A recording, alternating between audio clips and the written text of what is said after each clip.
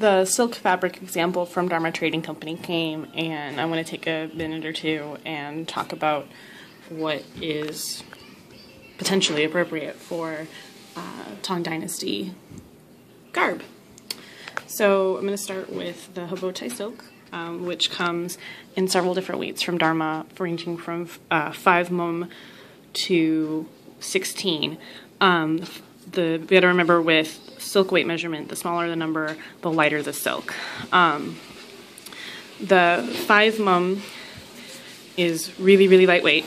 They also sell this, like veils and scarves made out of this fabric. This would be appropriate for the paibo or the pizi, the cape or that ribbon that's just draped over the arms. And you can see this one comes in a couple different widths, 36 inches and 45 inches. The first price is the up to 9 cut yards, and the second is if you've got over 10.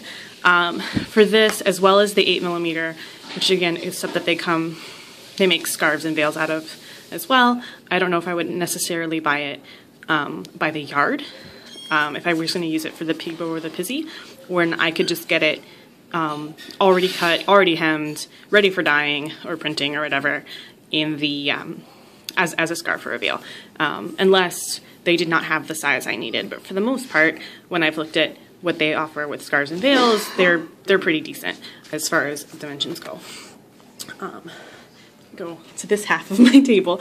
I laid them out on the table so you can kind of see how opaque they all are, because that becomes a thing when you're looking at making the shirt and the skirt and the banhi, with that little half sleeve jacket.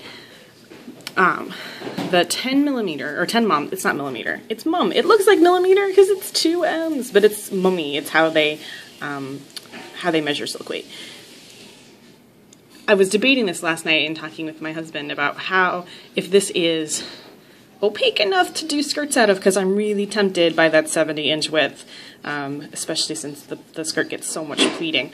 But, you know, now that I have it in my hands, I'm not sure if it's quite right. It would work great, I think, for shirts, especially the shirts that have the longer sleeves, because you want them to be lightweight, you want them to be flowy, but I think that'll work great for that.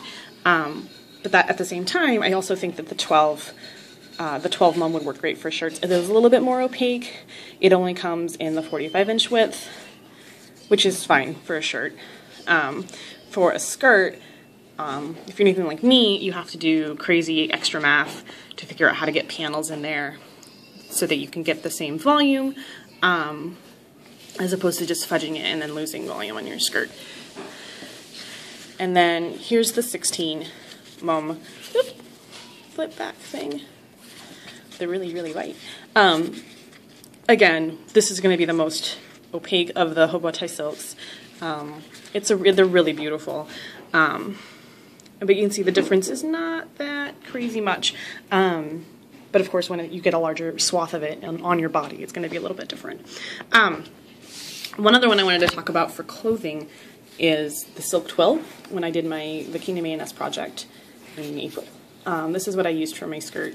It takes dye super well. It looks like it's a little opaque or a little transparent, but once you have the dye on there, it's fine.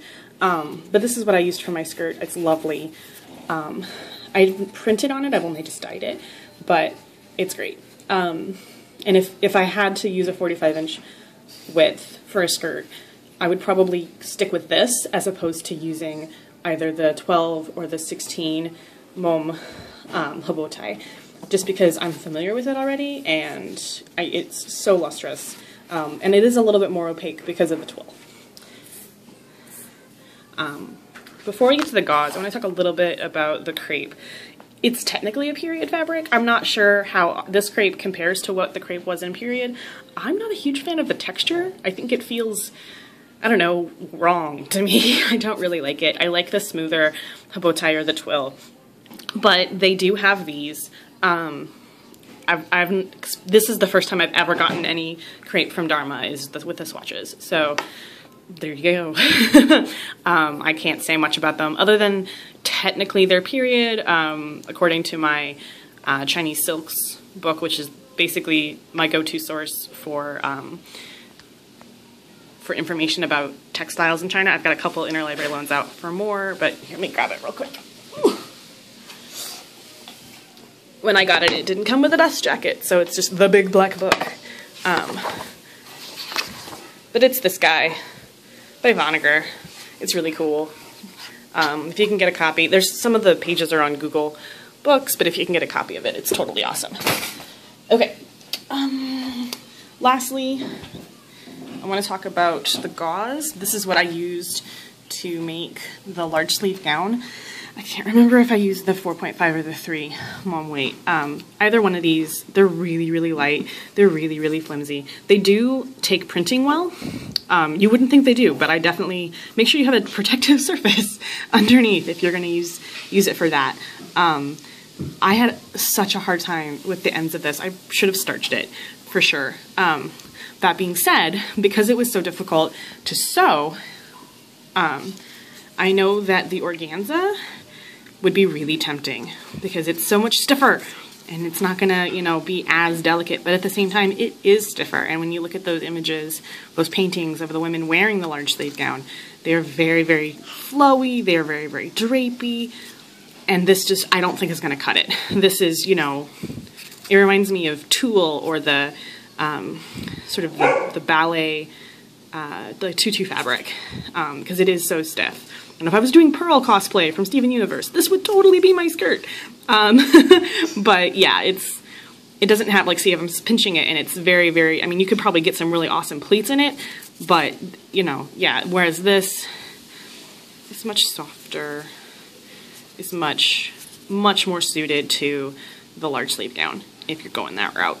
So anyway, and there's a lot more that comes in that silk package. Lots of other fabrics. Move my stuff here. In that silk fabric pack, I mean, it's all their silk fabric. Whether that silk is a silk blended with another fiber or something like that. So they also have their black silks. So I'm just gonna take these and set them over here because, I mean, I don't know, I've not seen any depictions of women in the Tang Dynasty wearing black, other than like a hat. So, I mean, I could be wrong, but yeah, so I'm just gonna set that over there. So it's there, but yeah. So most of the stuff, the other stuff, you're not necessarily gonna use, like the silk velvet here, it's really cool.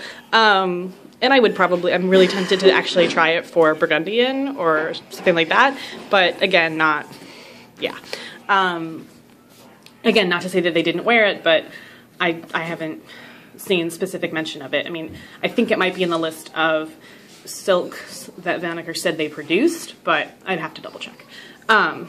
So there's lots of satins, more chiffons, that sort of thing. There's a stretch silk velvet, again, the only thing, some raw silk, you know, that you're definitely not going to use because, you know, it's too slubby. Same thing with the Dupani, you know, that sort of stuff. There's a wool silk blend, which looks really neat. It's kind of, what's it say? Yeah. So it's pretty transparent. So I'd have to, you know, you'd line it or something or double it up with something else, but definitely cool. The only two other ones that I wanted to talk about, because when my phone died, I went, oh, hey, these are here. There's a heavy crepe that's actually pretty decent. I mean, it reminds me a lot of the twill. I don't know what the price is offhand on this.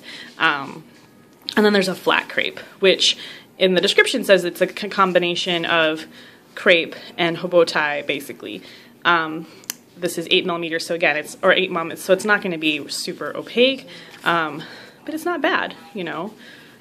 So again, basically, if you're looking at, if this ends up being cheaper than the hobotai, 8 mm, 45 inches, you might want to go with this. It's up to you. Again, I don't know. I didn't go look and see what the prices were before I started filming again. Anyway, so that's sort of an overview of what Dharma has on offer for silk. I think the silk bag was like 20 bucks. So if you want to spend 20 bucks on it and feel them for yourself, go for it. Otherwise, I mean, if I ever teach a class on Tang Dynasty stuff, I'd probably bring some of this with me, just so, you know, people could feel it. Because there is something to be said about, you know, you look at it online and it's all the same sort of like swooshy fabric sample, yay, picture. but you can't really get a sense of what it is. It's like yarn, you know, you can't get a sense of what it is until you actually touch it. Now, given these are pretty small, so you can't get a real good sense of how it would drape, or, you know, how opaque it is, you know, because the skirt, you know, yes, it's banded at your bust, but then it's falling away from your body in pleats. So it's not like right up against your fingers like I'm holding it here. It's standing a little further back. So you might be able to use some of this, the lighter weights and get away with it. That being said, I haven't found any specific mention of undergarments on the lower half of the body for Tang Dynasty. I can't imagine why they wouldn't have any. There is some evidence of skirts being layered. So if you wanted to use the Ten Mum, for example, habo tie in that wider width for a skirt, you know, where'd that one go? Doubling it, you know, layering it might help with the opacity. So that looks a little bit better as far as being able to see through it. And I mean, like I said, I can't imagine, I mean, if the Romans had slips and effectively the string bikini undergarment, I can't imagine why China wouldn't, you know, at least some sort of feminine undergarment on the hips, you know, on the lower half of the body. Anyway, that's getting sidetracked. So that's the silk, and I'm gonna leave it at that.